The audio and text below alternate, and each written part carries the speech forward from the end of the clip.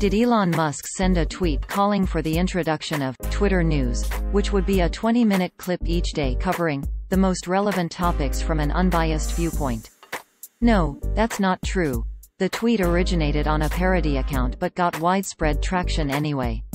Many people did not notice the account wasn't the real Elon Musk.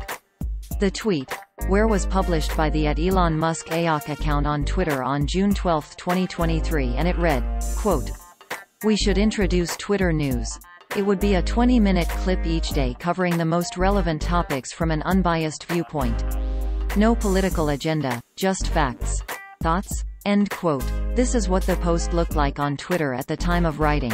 Source: Twitter screenshot taken on Monday, June 12, 23, 572023 UTC.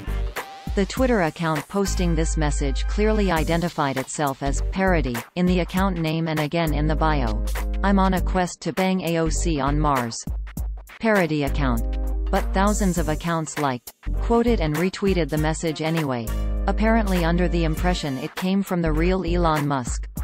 When Lead Stories contacted Twitter's press office to ask how they felt about a parody account making announcements about potential Twitter features on their behalf, they responded with a poop emoji.